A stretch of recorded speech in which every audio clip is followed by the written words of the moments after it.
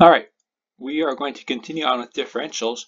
So at the end of class, or at the end of the lecture last time, we were talking about uh, well, we'd had to define the cotangent bundle and the canonical bundle, and today we're going to compute some examples of cotangent bundles and canonical bundles. So the maybe the most important and most famous example is going to be this proposition, and this is called the Euler sequence. Of course, seems like half the things in math were named after Euler, and this is another one of them. All right, so let me tell you the sequence, and then we'll see what all these things mean. So this is going to compute the cotangent sheaf of projective space by giving it in an exact sequence of things we already understand. So you can take a OPN of -1, and you're going to take n plus 1 copies of it, and then the co-kernel will just be the structure sheaf. All right, so this is an exact sequence of sheaves, and let me just clarify this notation here means you take OPN of -1, and you take the direct sum of n plus 1 copies.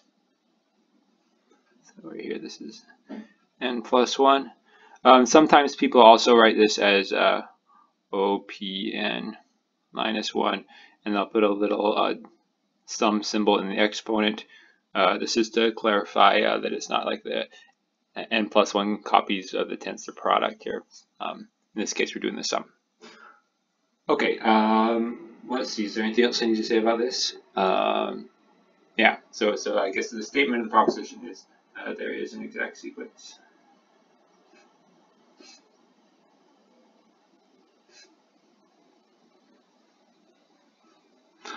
All right, and so from this exact sequence, we can deduce properties of the cotangent bundle of projective space. All right, let's do the proof of this one. First, let's label these maps. We'll call this one F and this one G. And before we get into the details, let's just give the idea. This is sort of the idea of the definition of F. Right. So if you try to take the differential of a regular function on an open set of projective space, the particular one xi over xj, well, you might be tempted to try and apply the quotient rule to this computation. You'd get 1 over xj dxi minus xi over xj squared dxj. All right, so that's just sort of applying the quotient rule. You get something like this. Okay, now this doesn't quite make sense because xi itself is not a regular. Xi is not a regular function. Xj is not a regular function. Right? They're sections of some line bundle, but they're not actually regular functions. So this doesn't quite make sense. But this is going to be the idea of the definition of f. So we're going to think of this right here, these n plus 1 things, as corresponding to dx0. So this is corresponding to dx0, dx1, up to dxn. All right, so that's going to motivate this definition of the map f. So f is the map from the cotangent bundle into n plus 1 copies of OPN plus 1. All right, so we're going to take dxi over xj. All right, this is something in this sheaf of differentials, right? At least on some open set, and we're going to map it to. We'll just take zeros here, and then we'll put 1 over xj in component I. So this is the I spot, and then we'll put minus xi over xj squared here in the jth spot.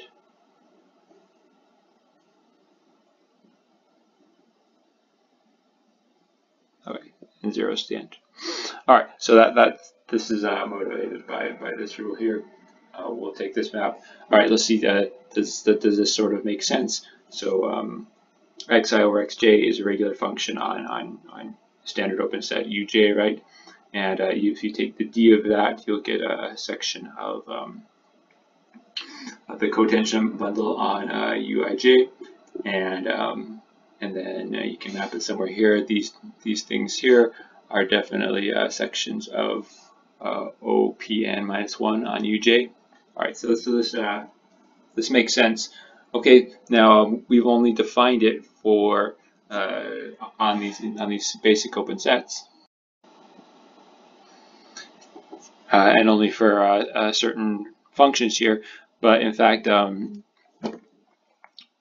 this is good enough. This will define a whole map. Why is that? Well, so on UJ. So remember, we have that. Okay, well, let me say it like this. UJ, you can think of as being isomorphic to the spectrum of the ring K, x1, x0 over xj, up to xn over xj. All right, that's one way to think about it. And of course, you omit the xj over xj from this list. Okay, and then we had an example last time where we computed that that if you take the cotangent sheaf and you restrict it to an affine open subset, for example, uj, then this would just be equal to the free module generated by these symbols, right? So R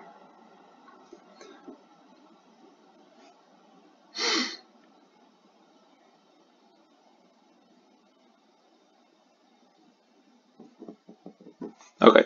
Oh, where R, of course, is just this ring here.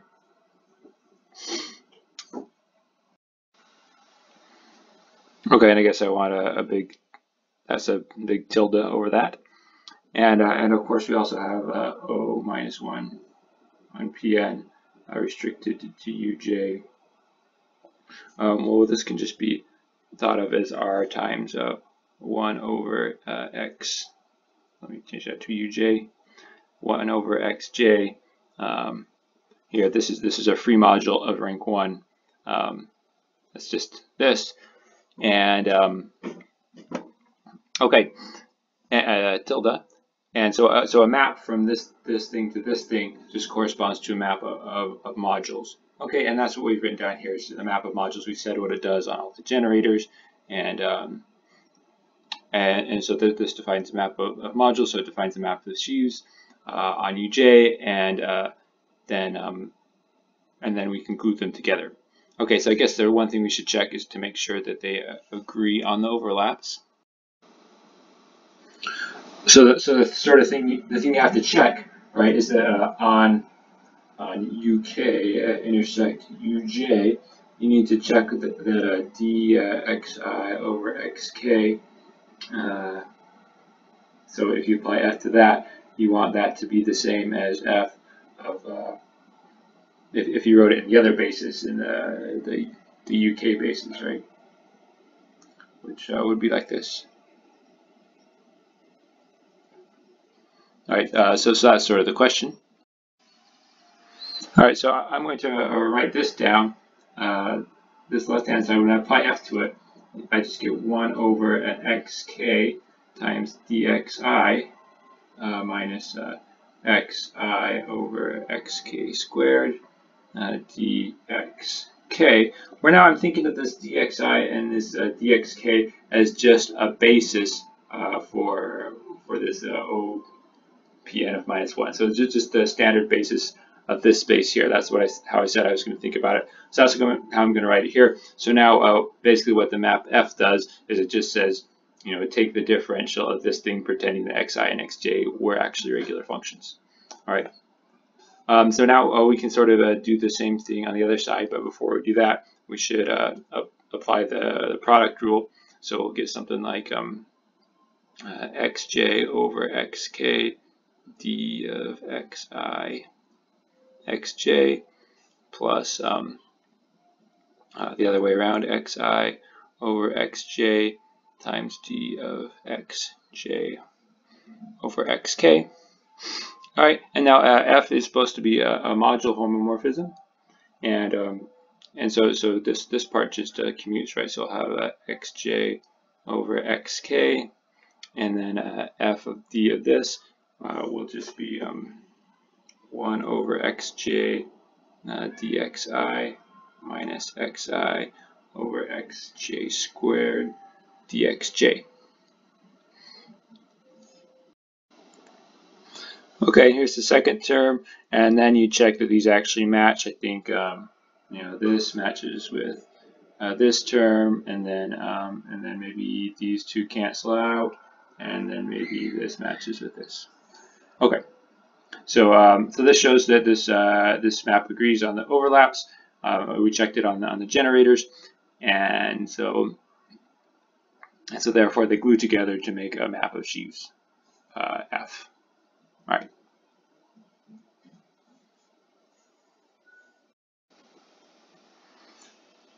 All right, so finally now let's define the map G. So remember, G is the map from the n plus 1 copies of O minus 1 to the structure sheaf.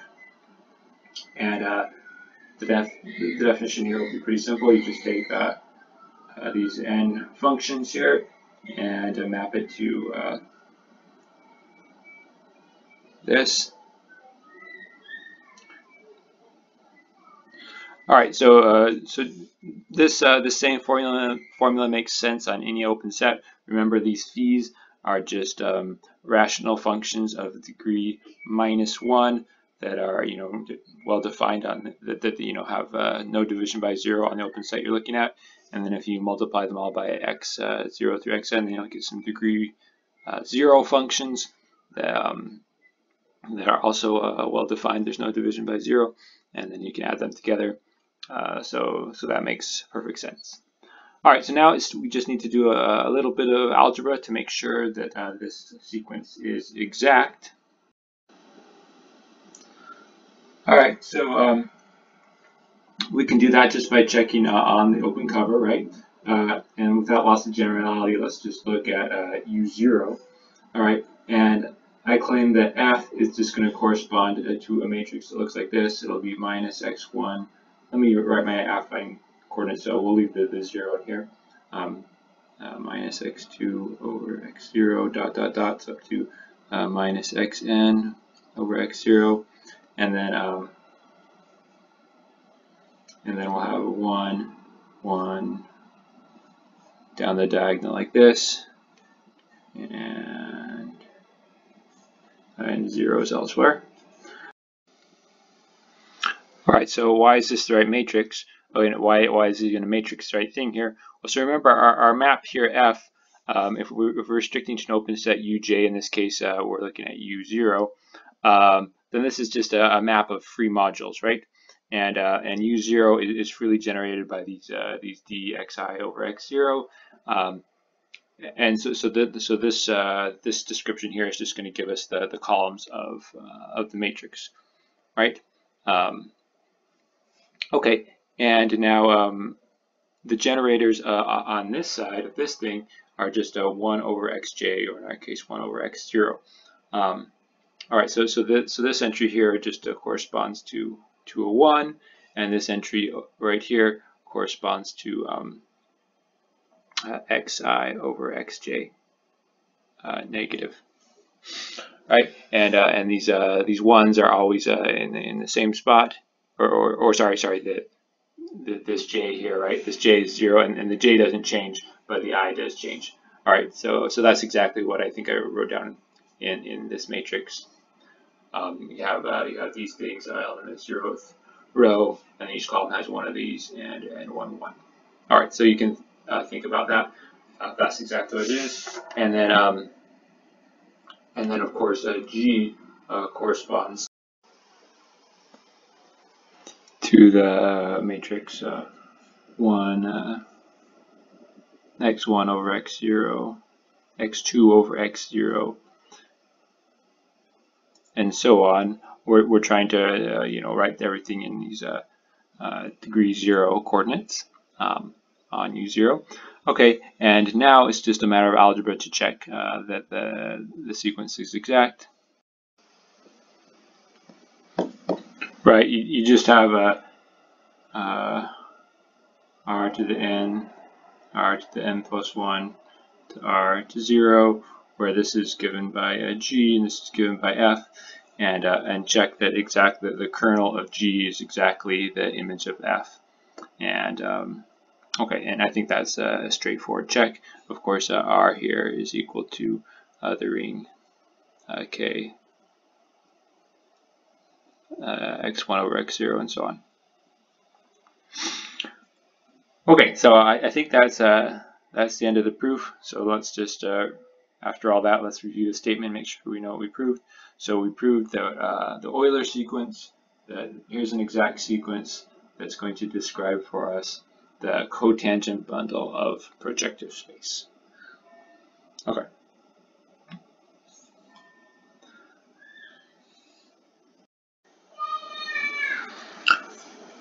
All right, now that we know that the cotangent bundle, we can easily get the tangent bundle just by taking the dual of that sequence.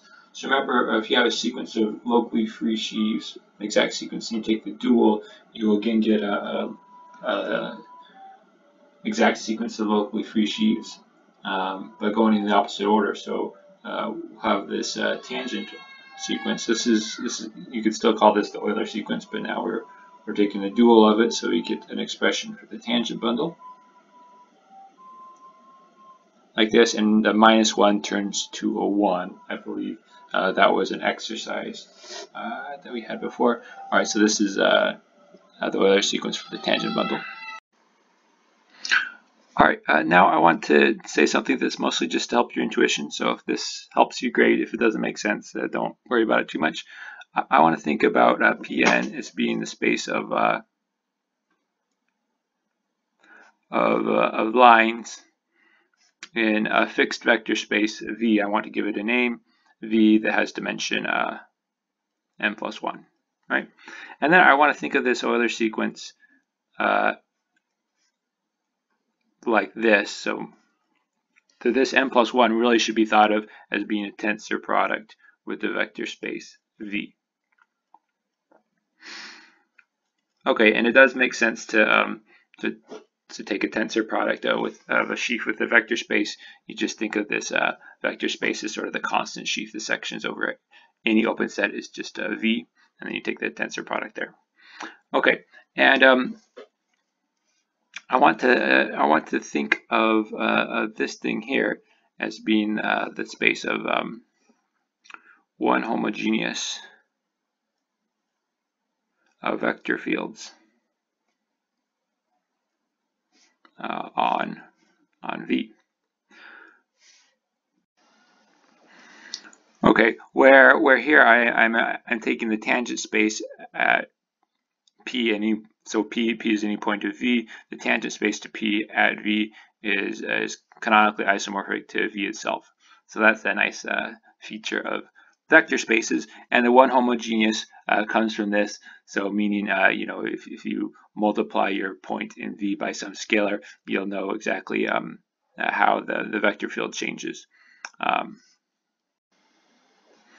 That is, if you have your vector field X and you look at the point lambda times P, so P is an element of the vector space and lambda is a scalar, that will just be lambda times the value of the vector field at P. Of course, where I'm using this identification TP, V is isomorphic to V.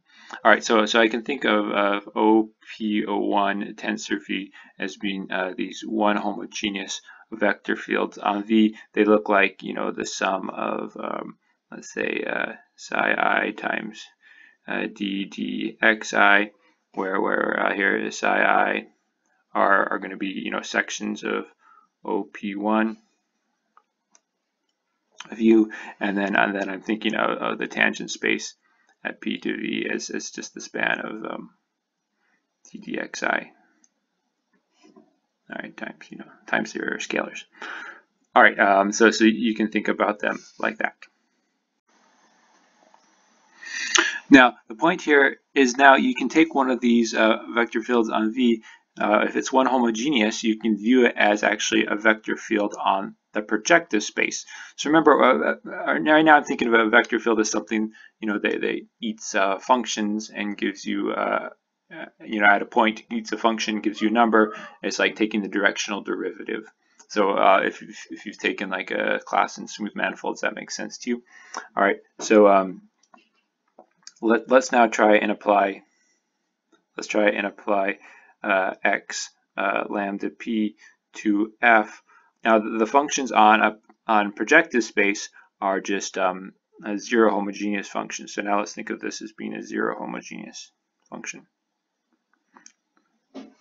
So in other words, it's a function, a well-defined function on the projective space.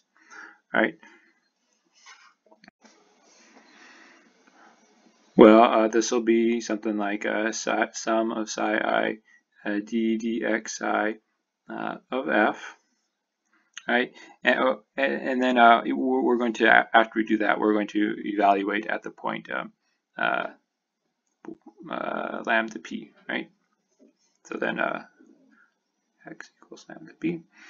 All right, but the point is, after you take these partial derivatives and then multiply by a degree 1 function, what will you get? You'll get something what's once again of degree 0. Homogeneous degree 0. So this whole thing together will be homogeneous degree 0 or 0 homogeneous. So this will be exactly the same as if you took x equal to p. So in other words, this is x. P of f. All right. So the point is, this gives a well-defined a vector field on Pn. Okay, and in fact, maybe I won't say too much about it, but in fact that gives all the vector fields on Pn. In other words, I'm saying this map here is surjective. All right, now we have to think about the kernel. So what is the kernel? Well, the kernel is given by radial vector fields. So let me try and draw a picture. So here's my vector space of V, and what if we had a vector field that was just sort of always proportional to the point that you're at? So it was,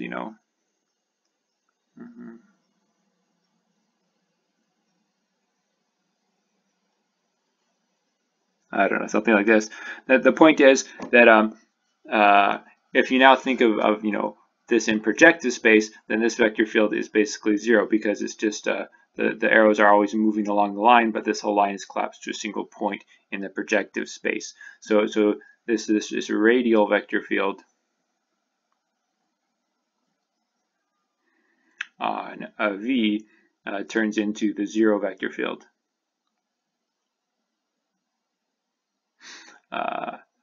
on the projective space. All right, and that's exactly the kernel of this map here. So trying to write that down in symbols. So we have the Euler, something called the Euler vector field.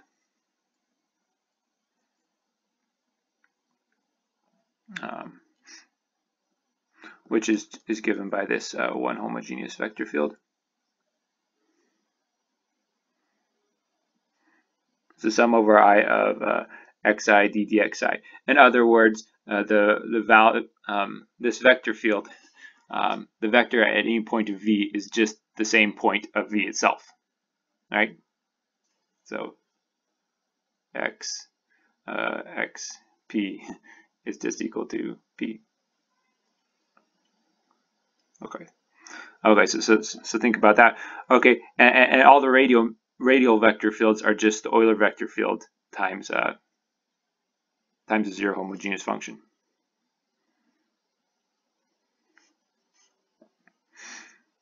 Euler vector field times a 0 homogeneous.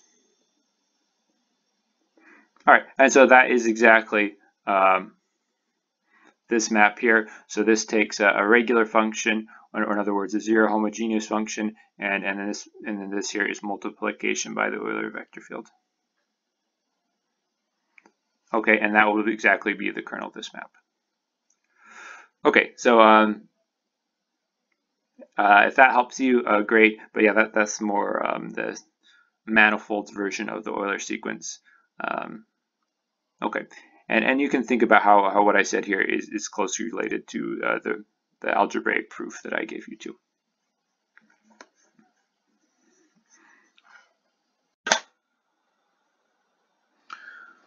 Okay, so enough of that. The next very important observation is we see that the conormal exact sequence allows us to compute the canonical line bundle of projective space. So let me just recall for you that the canonical line bundle of space is just equal to the top wedge power of the conormal sheaf. So this here is equal to the dimension of x. Right.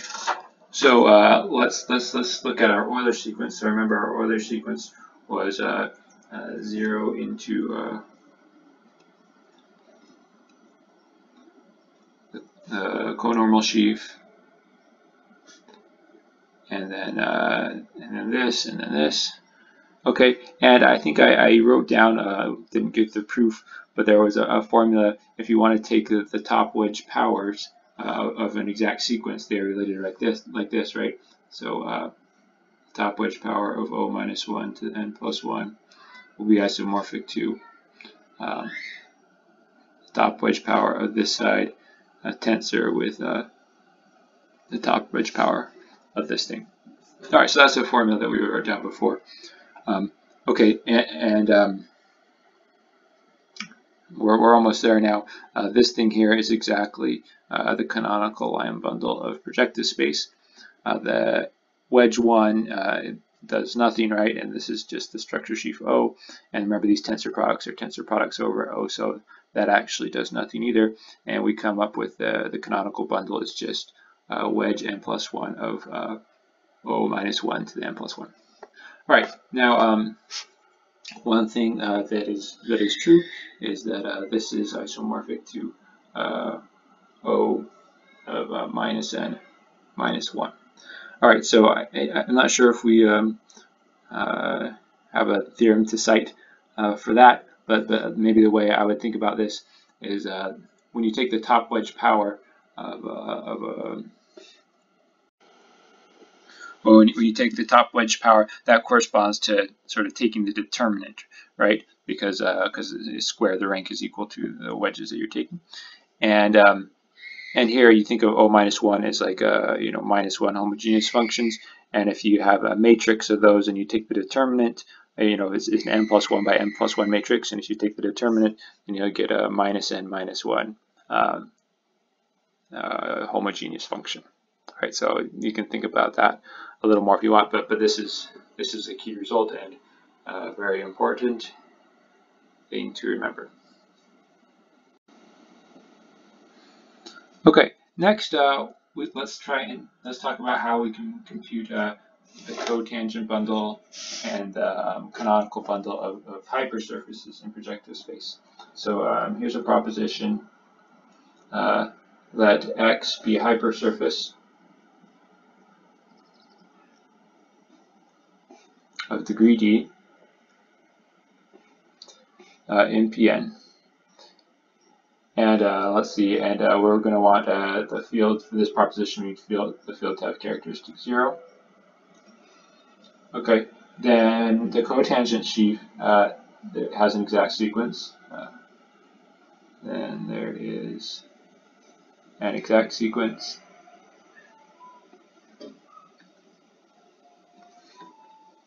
Like this: Ox of minus d. You pull back the cotangent sheaf from the projective space, and then it maps onto the cotangent sheaf of x. So I mean, the sort of the way to think about this is, you have cotangent vectors on Pn, and a cotangent vector field on Pn, and you can restrict it to x just by looking at only the points in x. And this sequence is saying, telling you exactly what the kernel is of that map, and it's just Ox of minus d. Okay, and of course I here is the inclusion of x into the projective space. Okay, I'm not going to give you the whole proof, but let me just describe for you the maps that are in this sequence. So the first map is you take phi, which is minus a function of degree minus d, and then we'll map it to d of f times phi. All right, so this makes sense, right? Because f is degree d, so if you multiply it by phi, you get something of degree 0. In other words, a regular function, and then you can take d of that, and you'll get some differential. Okay, sorry, and I should be saying that x is the vanishing locus of f. So f is the defining equation, degree d. Okay, now you might be worried about whether this is well defined, because phi plus f represents the same function on x, right? Because f vanishes. But this, of course, would just map to d of f phi plus f squared, which would be d of f phi plus 2f df. Okay, and once you've pulled back to x, then f is 0, so this becomes 0, and so you ended up getting the same answer. All right, so that's the first map here.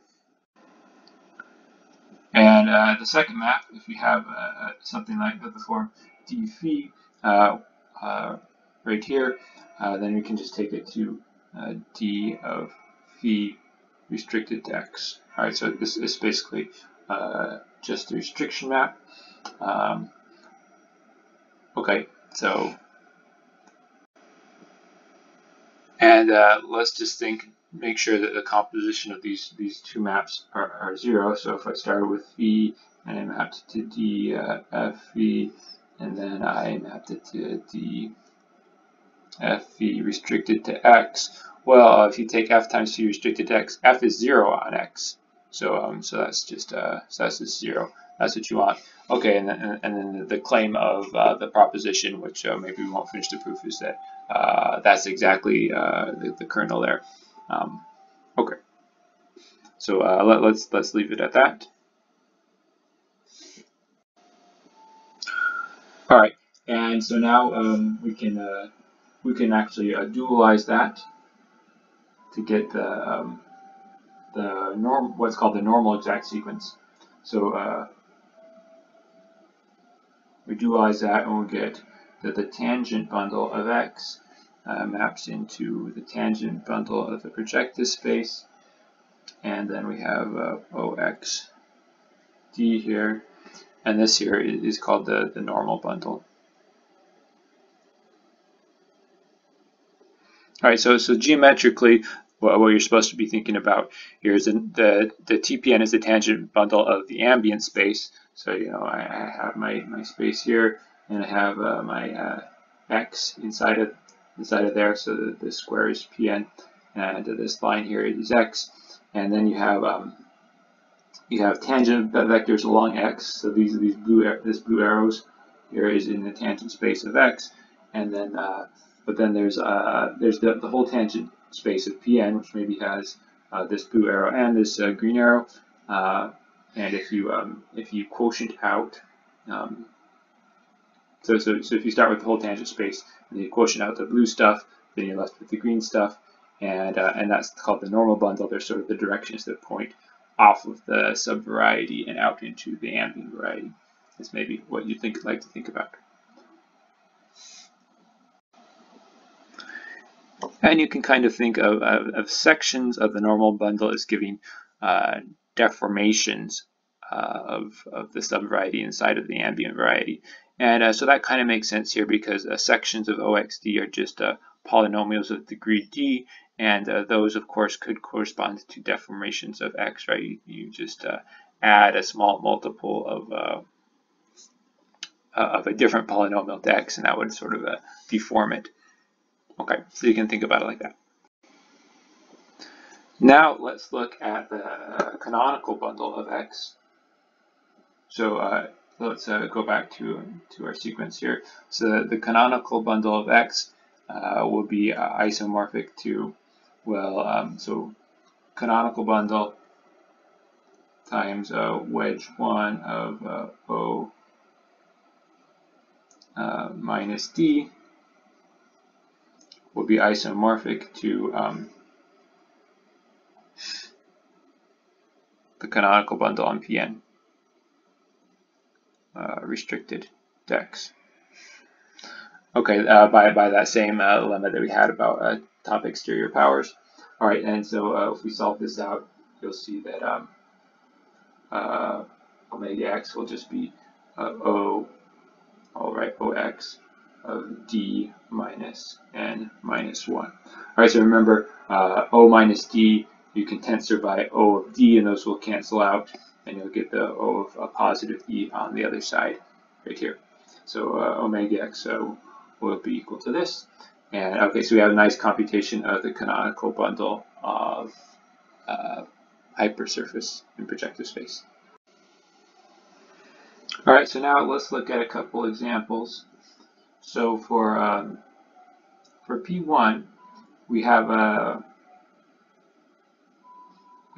canonical bundle, the canonical line bundle of P1 is isomorphic to O of minus 2. Remember the formula was minus n minus 1. So there you go. But the other thing to observe is that this is actually also equal to the cotangent bundle. Why is that? Because remember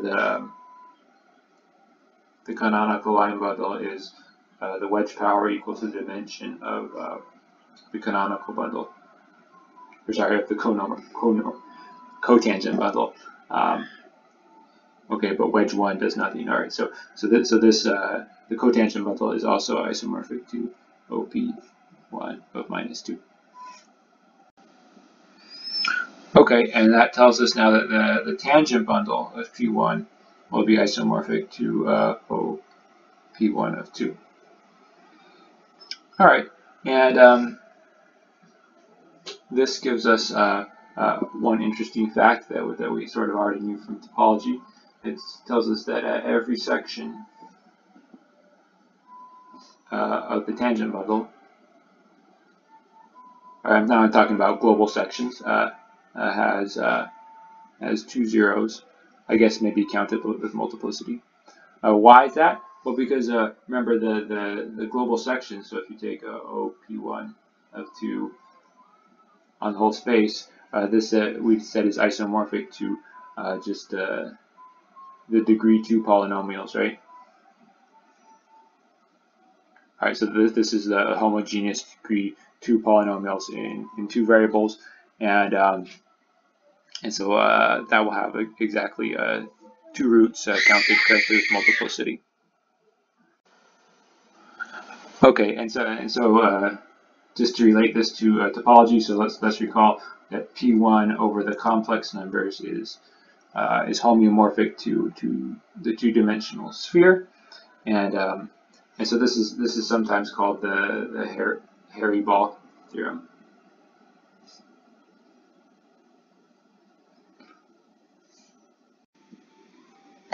The Hairy-Ball theorem says that on a sphere, if you had, a sphere with hair like a coconut or something, you can't comb all the hairs straight because that sort of corresponds to a vector field without having some kind of spiral or cowlick or something. So here's a picture of a failed attempt. He tried to comb them all straight, but then at the north and south pole, you ended up with something funny. Those would have to correspond to the 2 zeros we talked about.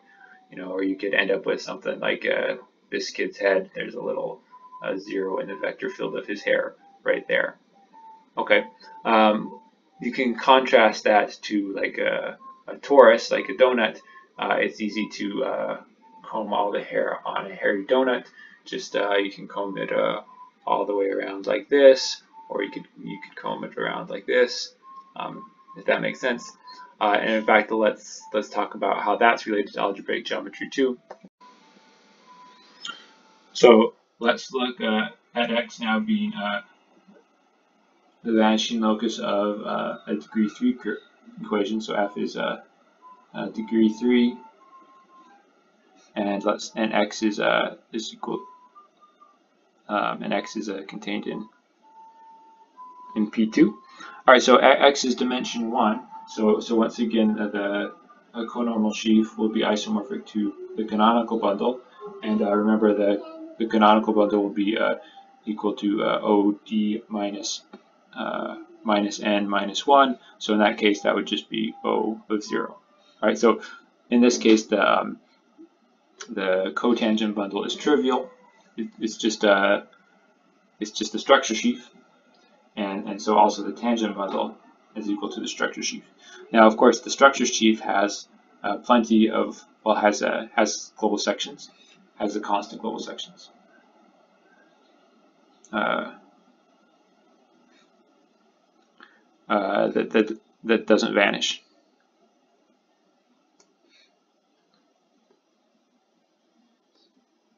All right, just the constant sections don't vanish, and so that's exactly sort of what's happening with the vector fields on the torus that we were looking at. Okay, I guess that the one piece we're missing here is that we didn't prove is that x is topologically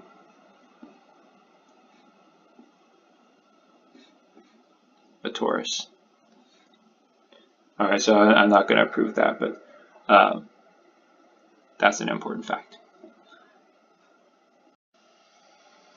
Okay, and of course I should have maybe written down here that x is smooth, so that we can talk about the tangent bundle. All right, one more remark that we might like to notice to see why these canonical bundle stuff can be useful. We could notice that x is not isomorphic to P1. All right, how do we know that? Well, because the canonical bundle of x has sections, but the canonical bundle of P1, remember the canonical bundle of P1 is O minus 2. This one has no global sections. But why does this have no sections? Well, because there's no degree -2 function that doesn't have poles on somewhere on P1, right? Okay, so so it has no sections, whereas this one, the canonical bundle, is the structure sheaf, so it has sections, has the constant sections. Okay, and the canonical bundle is an invariant of isomorphism, meaning that if two schemes or two varieties were isomorphic, their canonical bundles would also be isomorphic and have the same. Their spaces of sections would have the same dimension, for example. In this case, they're not. All right, so this is a sort of a way you can see whether that sometimes will allow you to tell two varieties apart by looking at the canonical bundle. In fact, that's an important tool when you start trying to classify varieties, is you start counting dimensions of sections of the canonical bundle and its powers. And then you get things like a Kodaira dimension and things like this. Okay, so I think that's all for this chapter on differentials. Hopefully I'll maybe do 1 or 2 more lectures to say a bit about cohomology. Cohomology will allow us to get information about spaces of sections of these bundles if from the exact sequences. So so this is just your little preview. If you have an exact sequence, for example, this normal exact sequence in the middle of the screen here, you might, for example, be interested to know, how many global sections does the tangent bundle of x have? You can't really tell from here, but if you know how many global sections the other two things have, you might be able to deduce the third one. And cohomology will be a very powerful tool that will help us with that. So that will be in the next chapter.